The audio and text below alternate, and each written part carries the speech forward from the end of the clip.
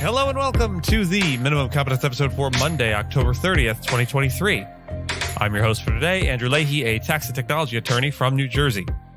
In today's episode, we have SCOTUS considering who public officials can block on social media, Biden issues an executive order on AI, Trump's ballot disqualification trial in Colorado kicks off, appeals court upholds California assault rifle ban, and labor on the upswing with a UAW win.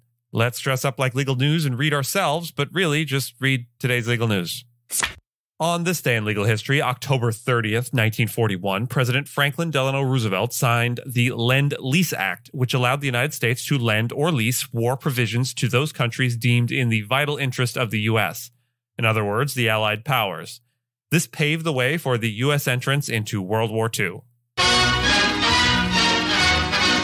President Roosevelt, with the people of the United States and their immense resources to support him, has indeed inflicted a smashing defeat on the dictators, whose ultimate fate is now doubly certain. For America is now at work fulfilling the recent words of the President. The people of Europe who are defending themselves do not ask us to do their fighting. They ask us for the implements of war, the planes, the tanks, the guns, the freighters, which will enable them to fight for their liberty and our security.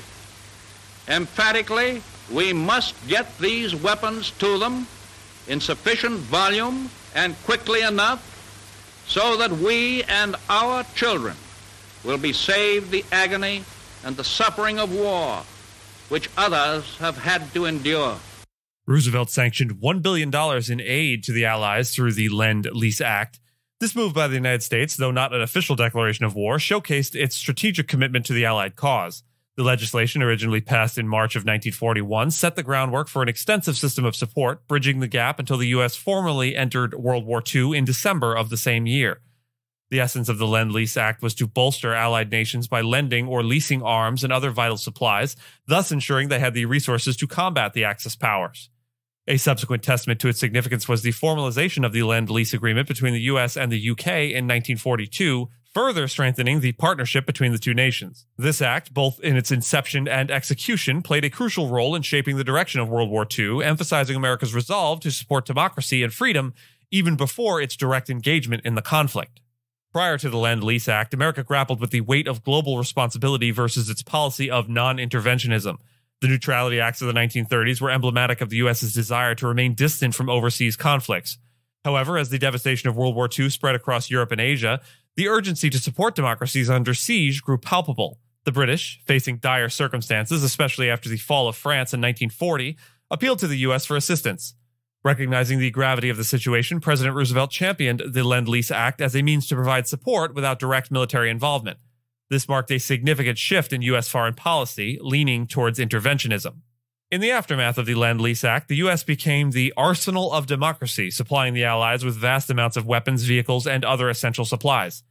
The act not only bolstered the war effort, but also revitalized the American economy, pulling it further out of the Great Depression. As the war progressed, the bonds forged through the Lend-Lease agreements paved the way for post-war collaborations, such as the United Nations and the Marshall Plan. The act, therefore, had profound implications, marking the U.S.'s transition from an isolated nation to a global superpower, at least nominally committed to maintaining international peace and prosperity. The U.S. Supreme Court is set to review how free speech protections apply to social media accounts of public officials. In upcoming cases, they will determine if public officials violate the First Amendment by blocking individuals on accounts showcasing both personal and professional content. Advocates argue that officials can't restrict criticism once they establish a public forum, and social media should be treated no differently. Two highlighted cases involve disputes over Facebook at a platform formerly known as Twitter. One case found the California school board members violated free speech rights by blocking public interactions, while another case determined a Michigan official did not. The increasing use of social media by government officials for communication emphasizes its importance as a modern public square. Some experts believe that the shift to online platforms poses challenges to traditional free speech doctrines. The Supreme Court justices, not being tech experts, may grapple with this evolution. However, the overarching consensus is that if social media serves as a public forum for officials, First Amendment protections should apply. The distinction between an official's public and private online persona remains a complex issue. President Joe Biden has released an executive order directing a comprehensive approach to artificial intelligence regulation. The order sets new AI security and privacy standards affecting major tech companies like Microsoft, Amazon, and Google. These companies will need to undergo safety tests for AI models, submitting results to the government prior to public release. The regulation targets potential national, economic, health, and safety risks of technology and will introduce watermarking standards for AI-generated content such as deepfakes. The Commerce Department is tasked with developing measures against misinformation from such content. The order expands upon prior voluntary commitments from companies for secure AI development. Biden's initiative also emphasizes protection against algorithmic bias, particularly in housing and government benefits.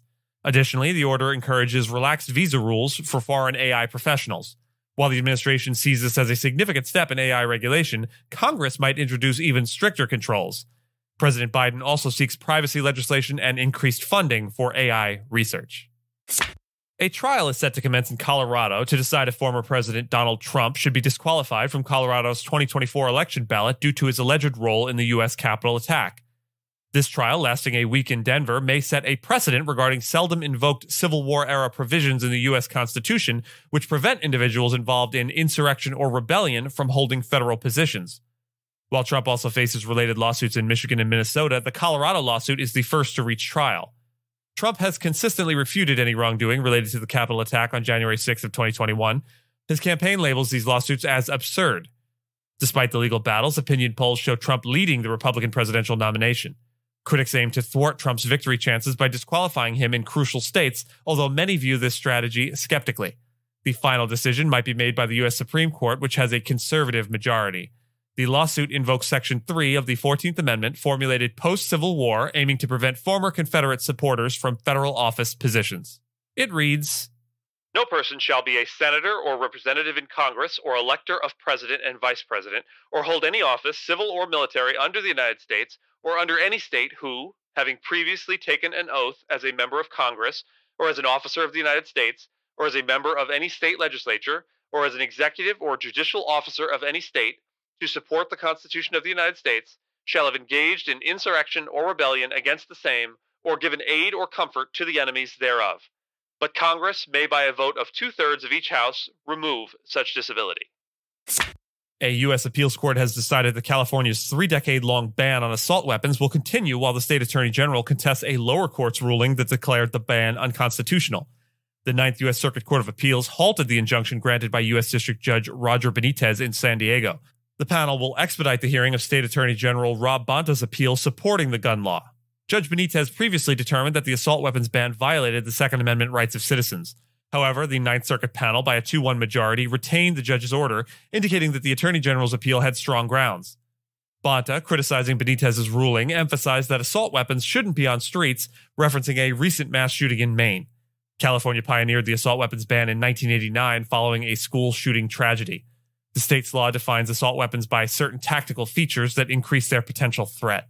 The 9th U.S. Circuit had previously overturned Benitez's 2021 decision and asked for further review. The United Auto Workers, or UAW, tentative agreement with 2 major Detroit automakers signifies another triumph for labor unions pushing for improved corporate deals. This proactive approach from unions spans various sectors, including industrial, auto, entertainment, and healthcare. The UAW negotiations, which have culminated in preliminary agreements with Ford and Stellantis, could influence other industries to adapt similar terms. U.S. federal data indicates union worker compensation now matches non-union wage hikes post-COVID-19, with unemployment at a mere 3.8%. The Ford and Stellantis deals propose pay rises exceeding 33%, potentially prompting non-union companies to advocate for unionization. Public support has bolstered union activities in sectors like manufacturing and healthcare, while union representation in the workforce has decreased since the 1980s. The UAW agreements join a series of deals this year, with workers increasingly aware of company profits. Companies might either enhance wages to deter unionization or increase anti-union measures. And with that, I thank you so much for listening to Minimum Competence, your daily news podcast for lawyers. If you're looking for more than Minimum Competence, links to further reading on all the topics touched on today are in the show notes. If you have any questions or story suggestions, you can find us on Mastodon on the esq.social instance. I'm at Andrew, and my co-host Gina is at Gina. The views, thoughts, and opinions expressed in this podcast are those of the hosts and do not represent those of any organization we may be affiliated with. Nothing here should be construed as legal advice because it is certainly not legal advice. And reviews go a long way towards helping new listeners to find our show. If you have a moment, you can leave a rating or review in your podcast player. We'd sure appreciate it. And if you know someone that might be interested in the story we cover, consider sending them the episode. Minimum Competence is available at minimumcomp.com and wherever you get your finely crafted podcasts. If you haven't checked out the website in a while, give it a look. There are complete transcripts and resources for each episode and its corresponding segments, as well as an opportunity to receive new episodes in email newsletter form. All of the links to stories we cover will also be available on links.esq.social, which is our link aggregator in the Fediverse. We'll see you back here tomorrow, and until then, be the house that gives out the full-size candy bars at least once in your life.